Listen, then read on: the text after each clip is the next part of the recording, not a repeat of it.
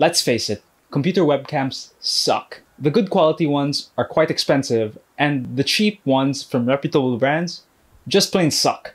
For someone that wants to start game streaming or just wants a decent camera for everyday online conferencing or online classes, it's hard to find a good option out there. But look no further. We found an excellent budget webcam that doesn't suck. Oh, and did we mention it's under 20 USD or under 1,000 pesos?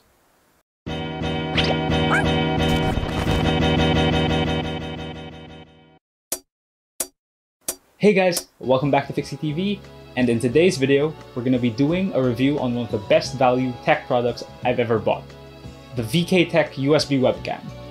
As a PC gamer, our precious gaming PCs don't come with webcams built in. So for most of us, we actually have to go out and buy one if we want to do any game streaming or need cameras on when we're in our Zoom classes or online meetings. So I actually found this camera a while back while looking for it for that exact purpose. This webcam is advertised as a 1440p 30fps webcam. Yep, you heard that right, 2K resolution. Crazy, right? I was kind of skeptical to buy it at first because it didn't really have that many good reviews out there, but I took a chance, and you'll see why it's a great value in a minute. As the product page shows, it's a 1440p 2K resolution camera that records at 30fps. It comes with a built-in mic and plugs into your PC via USB. It has two LED indicators, one for power and one for activity usage. And all of this for less than $20 or 1,000 pesos. This is all possible because of the Sony IMX307 sensor inside the camera. I did a bit of research on the sensor, and apparently it comes with microscopes and dash cams. So I'm wondering how it ended up in the budget webcam of all places. Regardless of how the manufacturers were able to put in all this performance for such a low price, we'll never know. But you have to see its value and its performance. To test the camera quality, we placed it in a bunch of real-world scenarios to see how well it actually performs. And we tested it against our recording camera right here and a cheap alternative for people, which is Droidcam. It basically uses your mobile phone as the camera for your computer.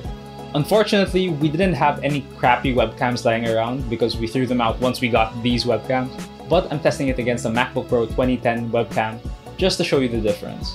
So for the first scenario, we place these cameras against light. This is to see how well it manages overexposure. And surprisingly, the webcam performed pretty well. You can still make out the subject despite the amount of sun. I'm quite surprised that the results were pretty close to the DSLR camera in this case. Next, we place the webcam in a well-lit room with ample lighting through a ring light. Here you can see the webcam perform decently as well. But you'll notice my movements aren't as smooth as the DSLR. Now, here's how the webcam compares to the MacBook Pro webcam. As you can see, the difference is quite significant, especially in a dark room and shot like this.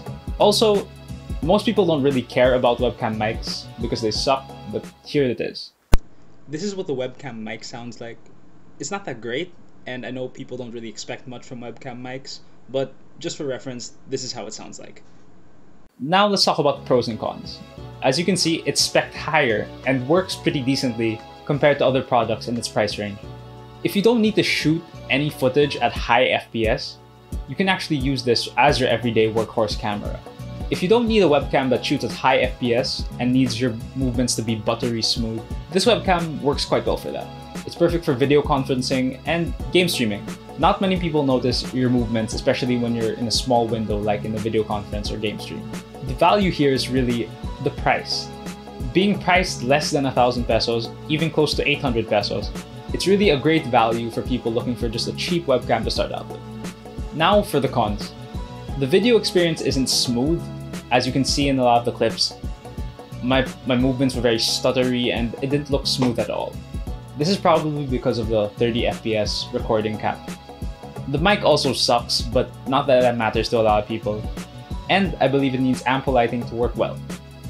Now, the VKTECH USB webcam is actually a really good value. As we mentioned throughout the video, it's a perfect starting camera for people that want to get into game streaming or just need a camera for video conferencing or online classes. It works really well as an everyday workhorse, and it's definitely worth your hard-earned money. That's the end of the video. Thank you guys for watching. If you like the video, leave a thumbs up and comment down below. If you like what you see, consider subscribing. We do weekly tech content and you don't want to miss that. If you have any comments about the video, leave them down below. We'll be happy to hear from you. Anyway, till the next video, see ya.